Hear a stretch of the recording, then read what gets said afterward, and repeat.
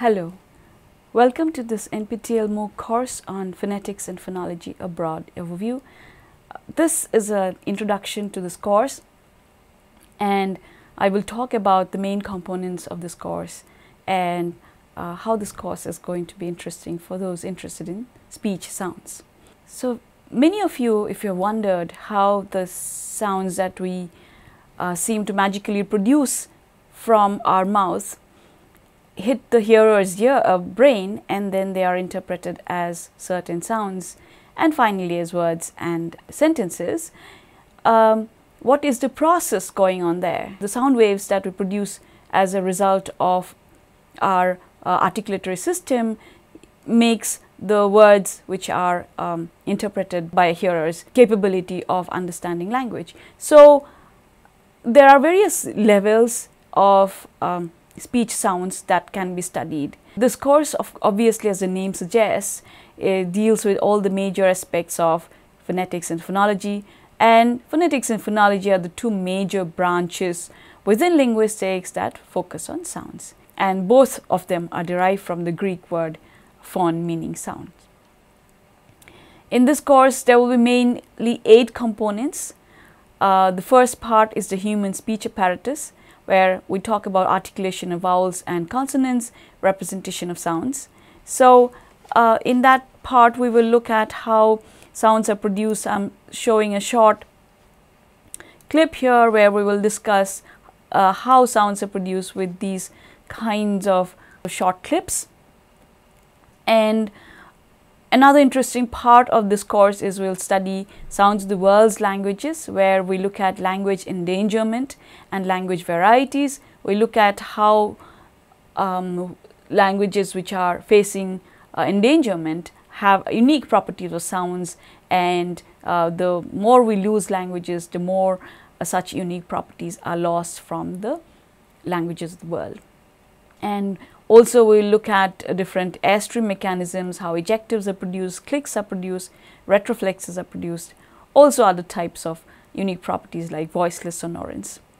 And we will also look at the acoustic analysis of these sounds or even other sounds, so which would include Fourier transform and source filter theory.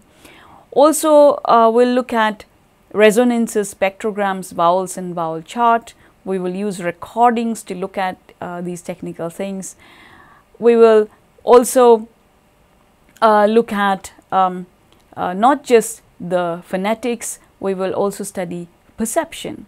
So when we talk about the words, the sound waves produced from our mouth and which are interpreted as meaningful words, the sounds which lead to meaningful words, there is something which helps in that process, and that is called speech perception. And speech perception helps us to perceive speech despite all the variabilities that exist in the environment, as well as variabilities which are a result of the speaker belonging to different geographical areas or speaking different varieties or idiosyncratic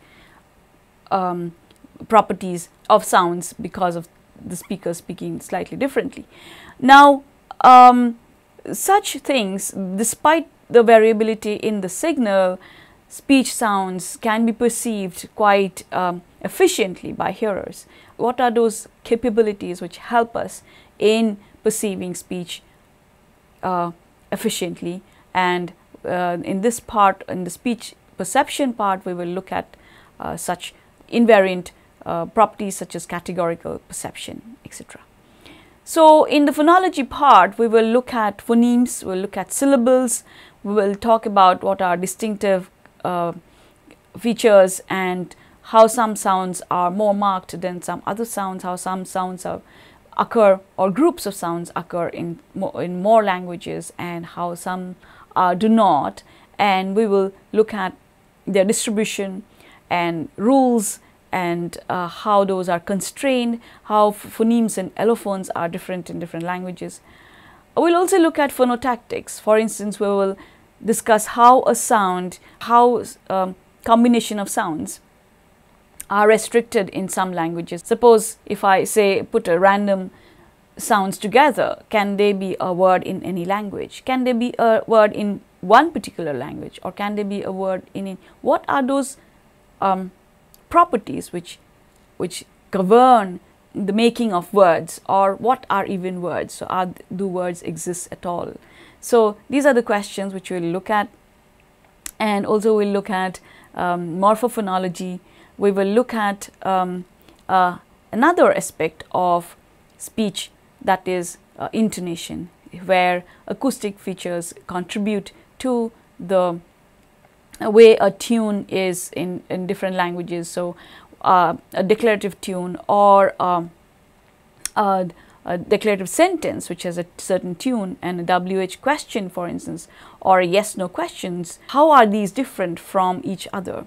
So how do we understand that a question is being asked, and what is that tune associated with each of those sentences? So ultimately in this course we will look at various aspects of sound, so not just the speech sounds but also acoustic properties at the level of intonation.